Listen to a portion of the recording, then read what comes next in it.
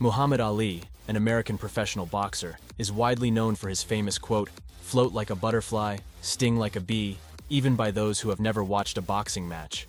In the ring, Ali displayed incredible speed and agility, gracefully moving and changing directions, delivering powerful punches, and anticipating his opponent's moves. The video delves into Muhammad Ali's story, starting with his birth on January 17, 1942, in the small town of Louisville, Kentucky. Originally named Cassius Marcellus Clay Jr., he was named after his father, who in turn was named after a white plantation owner and abolitionist. Ali's great-grandfather on his mother's side was an Irish immigrant who married a freed slave. Despite being proud of his heritage, Ali often felt that his mixed ancestry made him weaker. Ali's parents belonged to the African-American middle class, with his father working as a sign painter and his mother as a house cleaner for affluent white families. With their savings of $4,500, they purchased a one-story house in a respectable African-American neighborhood, which later became a museum. Ali's hometown also houses the Muhammad Ali Center, a significant tribute to the legendary athlete. Ali grew up amidst racial inequality, which strongly influenced his character. As a child, he questioned why black people were treated as second-class citizens and wondered if they would go to heaven since the angels depicted in images were always white. Ali's boxing journey began when he was 12 years old. After his bicycle was stolen, he expressed his intention to confront the thief, which led a police officer to suggest he first learn how to fight. As a result, Ali and his younger brother Rudolph, later known as Rahman Ali, started training at a local boxing gym. In 1964, he faced Sonny Liston in a fight for the undisputed heavyweight world championship. Ali began psychologically pressuring Liston from the start. In the fourth round, Clay began to experience acute pain in his eyes, but still continued the fight. And in the break between the sixth and seventh rounds, Liston refused to continue the fight, citing a shoulder injury. For the victory, Clay earned $630,000, and many years later his championship gloves were sold at auction for $836.5 thousand. After the victory, Cassius announced his acceptance of Islam and joining the Nation of Islam organization. Inspired by Malcolm X, he officially changed his name to Cassius X, and then to Muhammad Ali. At first, reporters ignored his new name, but it is as Muhammad Ali that he is now known all over the world. Over time, the boxer left the Nation of Islam and turned to traditional Sunni Islam, which he followed until the end of his life.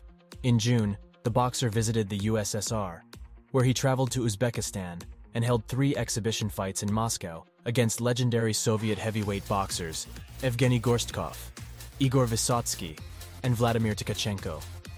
Ali won all 3 matches, impressing the Soviet audience with his skill and charisma.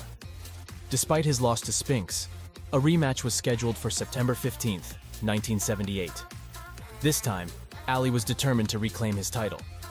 The fight took place in the Superdome in New Orleans, and Ali dominated the match, winning by unanimous decision and becoming the first boxer to win the heavyweight title 3 times. After winning back the title, Ali defended it against several opponents, including Leon Spinks in a rematch in 1979. Ali defeated Spinks by a unanimous decision and retired from boxing the following year. However, in 1980, Ali announced his comeback and fought Larry Holmes for the heavyweight title. The match proved to be a disastrous decision for Ali, as Holmes dominated the fight and eventually won by technical knockout in the 11th round. It was a painful defeat for Ali, and many felt that he should have retired earlier to preserve his legacy. Ali officially retired from boxing in 1981, with a professional record of 56 wins and 5 losses. He had a significant impact on the sport, and left a lasting legacy as one of the greatest boxers of all time. Beyond his boxing career, Ali was known for his activism and outspokenness on social and political issues. He was a prominent figure in the civil rights movement, and a vocal critic of racism and injustice.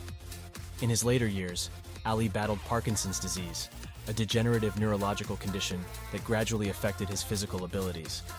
Despite his declining health, Ali remained an inspirational figure, using his platform to promote humanitarian causes and advocate for peace.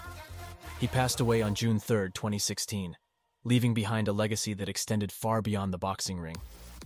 Muhammad Ali's impact on sports, society, and the world will continue to be remembered and celebrated for generations to come. Muhammad Ali's estimated fortune ranged from $50 to $80 million. Upon his death, he left $12 million to his wife and $6 million to each of his 9 children. In 2006, he sold the rights to his name and image for $50 million while retaining a 20% stake, which earned him an annual income of $7 million. Throughout his career, Ali collaborated with various brands including Adidas, Gillette, IBM, Apple, Pizza Hut, Pepsi, Louis Vuitton, Toyota, and Porsche. He also appeared in advertisements for Bird's Eye Burgers and Wheaties cereal, becoming the first boxer to have his image featured on a Breakfast for Champions box. In 2014, he participated in a video for a non-profit organization discussing the importance of water for human health. Following Ali's passing, his estate filed a lawsuit for $30 million against the Fox TV channel for unauthorized use of archival footage of Ali in advertisements prior to the U.S. Super Bowl. In 2006, Ali and his wife relocated to Paradise Valley, Arizona, where he resided until his death. He also owned a summer house in Louisville, which had an approximate area of 865 square meters, and was later sold by his widow for $1.75 million. During his second marriage, Ali lived in Chicago for a period of time, and in 1971, he moved with his family to Cherry Hill, New Jersey, where they resided in a Tuscan-style house. It is said that Ali would open the door to fans and sign autographs during his time there. In 1975, Ali purchased a farm in Berrien Springs, Michigan, for around $400,000. The property included several new buildings such as a main house with 4 bedrooms, a gymnasium with a boxing ring and exercise equipment, a massage room, and a spa. Additionally, there was a basketball court, an office center with a study, and 2 separate garages with climate control. After Ali's death, the property was sold to a Turkish foundation for $2.5 million, with plans to establish an educational camp and an Ali museum. During his third marriage to Veronica, Ali resided in Hancock Park in downtown Los Angeles. The mansion, designed in the Italian Renaissance style, covered an area of 1,350 square meters and featured 7 bedrooms.